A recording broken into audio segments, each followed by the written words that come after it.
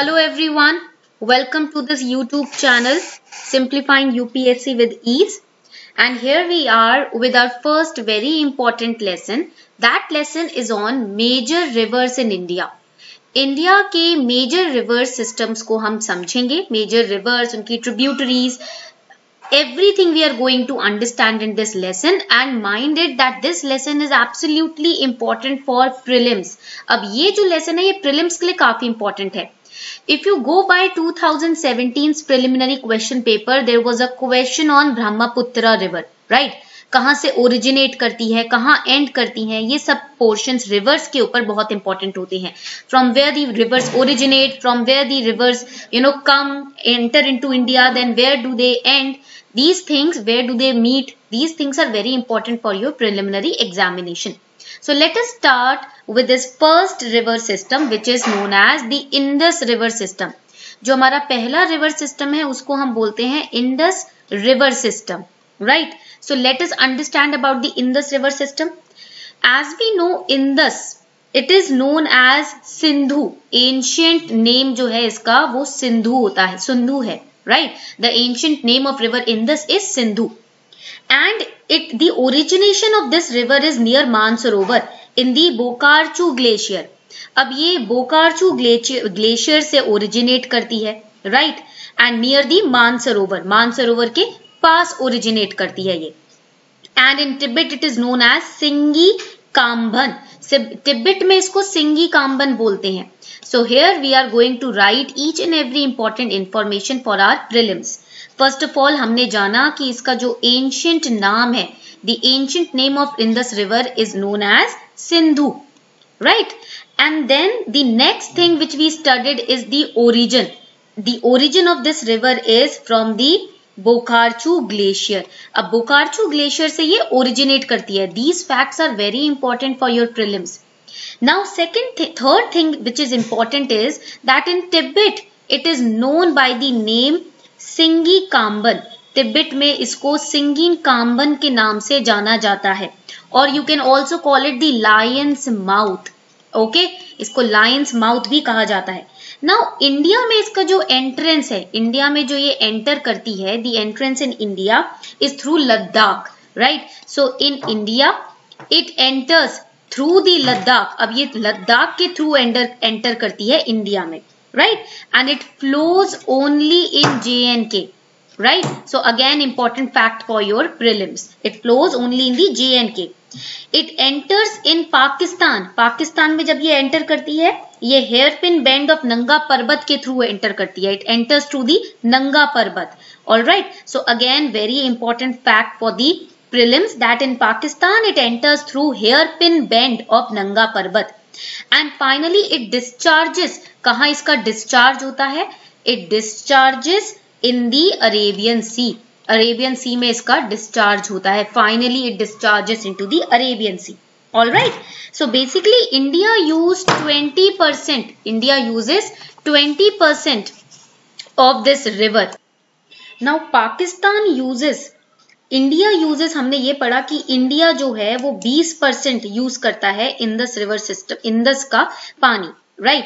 और ये क्यों ऐसा है? Why it is so that India is using 20% of its water as per the Indo-Pak Water Treaty. India Pakistan के बीच में जो वाटर ट्रीटी साइन हुआ था 1960 में, उस ट्रीटी के तहत इस रिवर का 20% हिस्सा जो है वो इंडिया यूज करता है. क्लियर?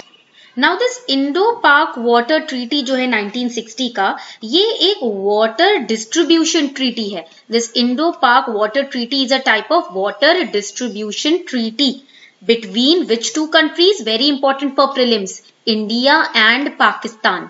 ठीक है, और इसको साइन किया था सितंबर 1960 में. It was signed in September 1960. This treaty was signed between Prime Minister Nehru, Jawaharlal Nehru, and Pakistan's Prime Minister Ayub Khan. Pakistan के प्राइम मिनिस्टर अयूब खान और इंडिया के प्राइम मिनिस्टर जवाहरलाल नेहरू के बीच में ये ट्रीटी जो है साइन की गई थी. It was brokered by the World Bank. World Bank बीच में था, right? When this treaty was signed, World Bank was brokering this treaty. It was then known as International Bank for Reconstruction and Development. Okay, सो ये treaty आपका important है बहुत ज्यादा आपके prelims के लिए. कौन से कंट्रीज के बीच में हुआ, कौन से प्राइम मिनिस्टर्स इन्वॉल्व थे, कौन बीच में इस ट्रीटी को एडमिनिस्टर कर रहा था, ये फैक्ट्स इंपॉर्टेंट है आपके prelims के लिए. All right, now let us understand another important river in the Indus River System. Indus River System में एक और important river है. There are many important rivers, right? So the second important river in the Indus River System which we are going to study today is Shyok. अब second important river जो हम आज पढ़ेंगे वो होगी आपकी Shyok river. All right, so let us understand about this river also. This river originates, अब इसका जो ओरिजिनेशन होता है वो रिमो ग्लेशियर से होता है, right? It originates from the Rimo glacier. Now where is Rimo glacier? So this Rimo glacier, you can find this glacier near Ladakh. ये लद्दाख के सियाचिन एरिया में पाया जाता है. In the Siachen area of Ladakh it is found. Okay, so again important fact for prelims, ये भी prelims के लिए काफी इंपॉर्टेंट है. All right, now it originates from the Remo glacier, and very important fact for prelims is that it is known as river of death. इसको river of death भी कहा जाता है, ठीक है? So which river is known as the river of death? It is the Shyok river. Prelims के लिए ये fact again important हो गया. Now it flows through Ladakh. ये लद्दाख से होते हुए बहती है, right? It flows through Ladakh. I'm writing in short, okay? In India, and it is a tributary of the Indus River System. Indus River System की ही ये एक tributary है, right? Shyok River is the tributary of Indus River System only. Clear everyone? Now next important fact which we are going to study is the next important river is Jhelum. अब हम पढ़ेंगे झेलम के बारे में. The Jhelum River, as you can see over here also, I'm just highlighting it. ये रही आपकी Jhelum river. Jhelum का जो एंशियंट नाम है, it's ancient name is Vitasta. Very important for prelims. इसका एंशियंट नाम है Vitasta, and it originates in the Verinag spring in Kashmir. Kashmir के जो वेरीनाग स्प्रिंग है वहां से ये ओरिजिनेट करती है इंडिया में, राइट?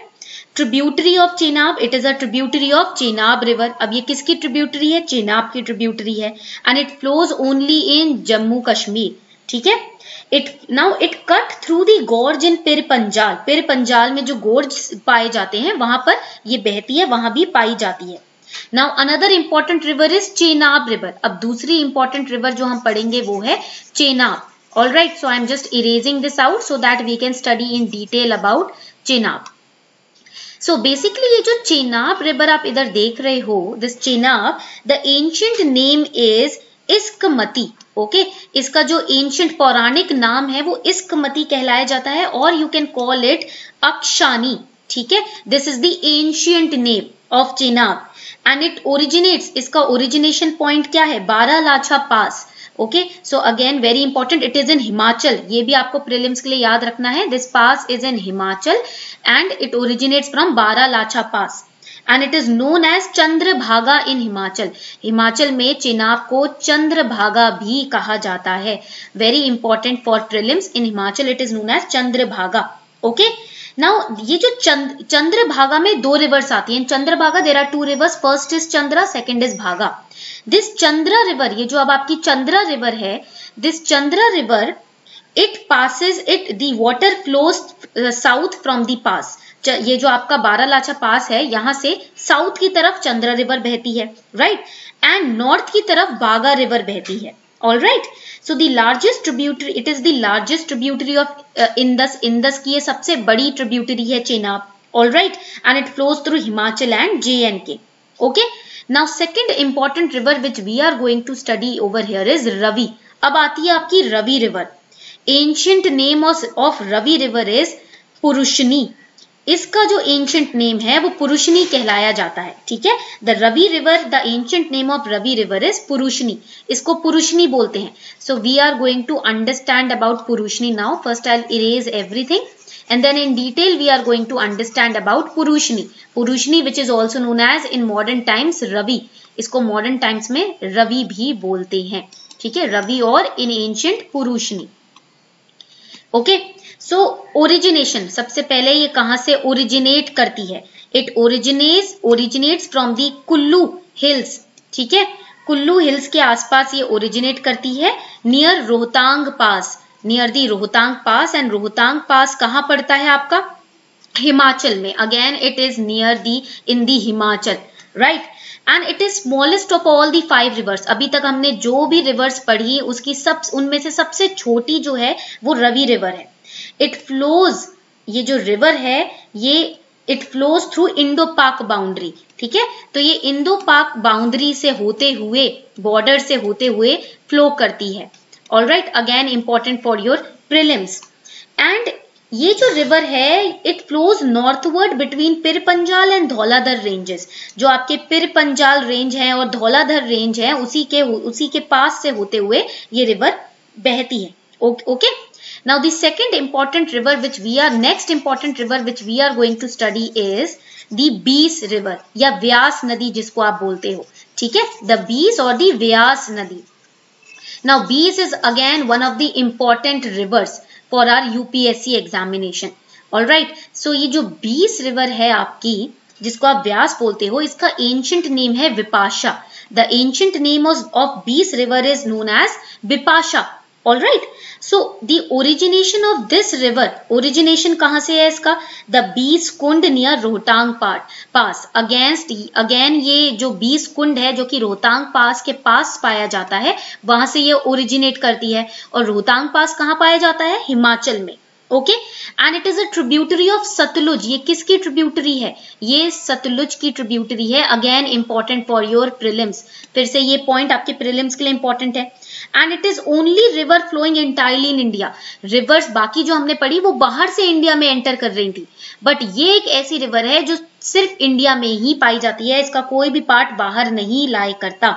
और इसके ऊपर एक बहुत ही फेमस प्रोजेक्ट बना हुआ है जो कि है पोंग डैम का project. Okay, so a very famous project lies over this river which is known as the Pong dam. Again very important for your prelims. Alright, last important river which we are going to study today is the Sutlej.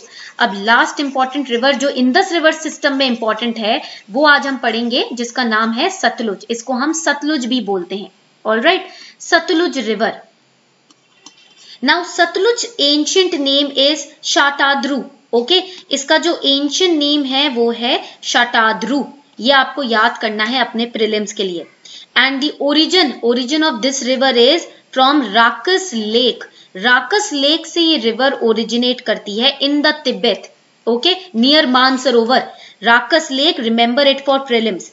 And it enters Himachal at the Shipkila पास। अब ये हिमाचल में enter करती है। It enters at the Himachal at the Shipkila pass. Okay, Shipkila पास के through Himachal में ये enter करती है। Alright, it collects water from Ravi. अब ये रवि रिवर से वाटर कलेक्ट करती है। It collects the water from Ravi and Chenab and Jhelum. ठीक है, झेलम से भी ये वाटर कलेक्ट करती है। एंड बीस, right, Beas is also a tributary of this Satluj river and the famous project at this river is नापता Jhakri project। ठीक है, तो एक नापता झाकरी प्रोजेक्ट है जो कि इसके ऊपर बन रहा है, सतलुज रिवर के ऊपर बन रहा है, जो कि यहाँ का बहुत ही फेमस प्रोजेक्ट है। Okay, so with this Indus river system ends. इसी के साथ इंडस रिवर सिस्टम को हम यही एंड करते हैं। नाउ अगर आपको ज्योग्राफी ऑप्शनल आपने यूपीएससी के लिए चुना है, if you have selected geography optional for UPSC, then on Unacademy's free platform you can watch my lessons for geography optional. Alright, link will be provided in the description box below the video. Alright, ऐसे ही छोटी छोटी videos के साथ हम मिलते रहेंगे। Do subscribe, do not forget to subscribe this channel and do like the video and share it as much as you can. Thank you.